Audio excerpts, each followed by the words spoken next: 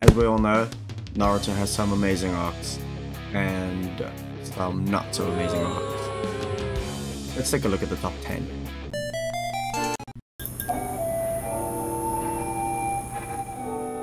In 10th place, we have the 5 Kage Summit. I like the introduction of new characters and their abilities, especially the bodyguards of all the Kage. The fights are some of the best in the show, and Danzo gets killed, which is amazing. As a Kakashi fan, I like this because we got to see one of those moments where other shinobi talk about his legendary status. Hey boss, that guy, the one standing there on the right, it's Kakashi Hatake. Come on, I know that much. And Sasuke has one of the best entrances in the entire show when he appears on the ceiling. Other than those fights and scenes though, nothing really stands out. Some of the pros of this arc are a rare feat in Naruto by showing some world building and introducing characters from other villages, and also the samurai of the Land of Iron, I want to say. It highlights the complexities of the ninja world and its power dynamics, and then it also sets the stage for major plot developments. Some cons are the pacing can feel a little slow, especially with the amount of dialogue going on. And then the last con is Sasuke should have fucking died because of Onoki's particle or dust release. Number 9. Kazekage Rescue Mission Arc. Don't know why that felt like a tongue twister, because it isn't. This arc kicks off Shippuden and follows up the menacing introduction of the Akatsuki pretty well. We're introduced to Deidara and Sasori, who at this point of the story seem pretty menacing and formidable. They do show scary feats of fighting strength, notably in the Sand Village, the fight against Kankuro, the fight against Sakura. We're introduced to Granny Chiyo, who you learn to love as a character very quickly. And I'll say it. Her death made me cry. That was sad shit. Some pros of this arc. This arc expands the lore of the Akatsuki and their motives. It highlights Gaara's character development and his bond with Naruto, especially when they do the side-by-side flashback story. So good. Some cons. Some of the fights feel rushed, and they lack insufficient build-up, and some characters receive limited screen time or development. Specifically, yeah, you know. Number 8, The Tale of Jiraiya the Gallant. This arc follows Jiraiya's efforts to uncover information about Pain, which at the time you're very intrigued by because Pain seems like such a mystery. You only ever see him through a hologram. And also the Hidden Rain Village is nothing like we've ever seen before. It delves into Jiraiya's past and his struggles against powerful enemies, namely Hanzo the Salamander. Jiraiya is also shown in a new light in the flashbacks. He's shown as more of a caretaker type sensei rather than a drunk perv who leaves his students to train on their own. The fleshing out of his backstory also shows how much him and the rest of the legendary Sannin did for Konoha during the Second Shinobi World War, which is really cool. And obviously his fight with all the parts of Pain is super cool and teases the parts' powers for the upcoming arc. And yeah, his death is fucking devastating. And especially when you see Naruto find out that Jiraiya has died. That's some heartbreaking shit right there. Some pros of this arc. As I mentioned, it provides insight and character development into Jiraiya's backstory. It builds up the mystery and the threat of Pain. Like I said, he feels super menacing and mysterious. And then yeah, it offers emotionally impactful moments like Jiraiya dying and me wanting to kill myself when it happened. Okay. Some cons are some of the plot twists feel predictable, and the arc can feel a little slow-paced at times. That's why it's not too high up in the top 10. But still, great arc and top 10 worthy. Number 7. Don't Lose Your Mind. I know some people may think this is too high, and it probably is, but I'm biased. The Hidan and Kakuzu arc.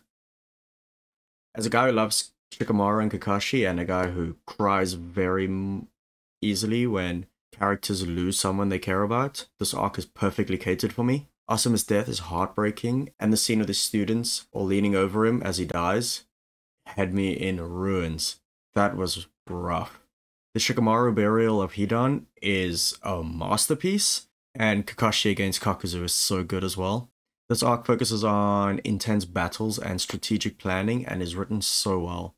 It's right up my alley, and that's why I have it way higher than it probably should be, but that's personal bias. Some pros of the arc: it presents compelling fights and team dynamics, as I just said. It showcases the strength and weaknesses of different characters and fleshes out Choji and Ino's abilities and team dynamics a bit more than we've seen thus far. And it also highlights Naruto's growth as a leader. And I completely forgot to mention, we also see Naruto learn the Wind Style Rasen Shuriken and his bond with Asuma before Asuma died. Some cons, and the second con is a pretty big one. The first is some of the battles feel a little dragged out, which is the case normally with Naruto fights. And the second is a big con, and not why it's higher, is we get limited exploration of Hidan and Kakuzu's backstories. It would have been nice to see a bit more. Number 6. The fated battle between brothers. As an Uchiha hater, I'm surprised by how much I like this arc. Some people would have it higher. I think 6 is perfectly adequate. Itachi is an amazing character and is probably the best written character in the show, and this arc shows why. I may not be the biggest Sasuke fan, but this arc even made me feel sad for him somehow. The pros of the arc: it reveals the truth about Itachi's emotions, his sacrifices, everything he went through and why he did things. It's intense and emotionally charged, and it advances Sasuke's character development, which is a good thing because up until that point he seems bratty. I think there's only really one con of this arc, and that is the main fight between Itachi and Sasuke is a little too genjutsu based. Like, they're just spamming hacks and, oh, I'm over here, oh, I'm over there. Oh, I was actually behind you this whole time. Stuff like that. Number 5. The Sasuke retrieval arc. Some people may think this is too low or too high. Some people may think this belongs closer to number 1. But I, as much as I love this arc, can't put the next 4 any... Is it higher or lower? The next 4 are better, in my opinion. This arc is amazing in the way that it demonstrates the strength and determination of some of the Konoha 12. It also sets up one of my favorite running jokes of the show, that Naruto doesn't know Shino, and that's why Shino wasn't on the mission. I also like that this is where the Sand Shinobi become the good guys, and they help some of the members defeat their respective opponents. Drunk Lee and Gaara versus Kimimaro is such a good fight. And of course, the final valley fight between Naruto and Sasuke is one of the best in the entire show. So the pros, as I said, showcases the strengths of Naruto's friends, some of them. It also introduces new power-ups and abilities, which they discover through being determined. It's so cool. The only con really is the fact that the arc is heavily focused on Sasuke, and that overshadows the other characters. Number 4. Now, everybody calm down. This is the hottest take of the video. I've got, at number 4, the 4th Shinobi World War confrontation. So, let me explain. That's going to be everything up until Toby's identity is revealed, I think. I think that's roughly where this arc ends. Because after that, Shinobi World War goes to shit, and it becomes plot hole central. There's a few things I really, really like about this arc that we haven't seen before from the show. And that is the formation of new teams that comprise of Shinobi from different villages. The speech by Gaara is such a cold moment. I love it. I also really like the reanimated Shinobi. Like legends from past wars that you hear about. People you don't really hear about. People you've seen before and their emotional ties to members of the Shinobi Alliance. I think that's done super well. So the pros are, it sets the stage for a huge cinematic battle, which is going to be the climax of the war. Too bad the climax wasn't done that well, but the build-up was sick. It highlights teamwork and strategic planning, and it offers new opportunities for character development, and some characters make the most of that. The cons are some of the battles feel repetitive, and the pacing is slow. I think there's a common theme in these Naruto arcs. Number 3. Pain's Assault. This is the highest Shippuden entry on the list. What can I even say about it? It's basically a perfect arc. Most of the fights are so good and feel so stressful because of the weight of the attack of the village and also the inclusion of innocent civilians that are just amongst these little skirmishes within the village. It's so stressful. The main fight is absolutely amazing and one of the best in the show, again. But my favorite part is the conclusion of this entire arc, where Naruto comes out of the tree, and then Kakashi does that thing where he catches him after he's so fatigued.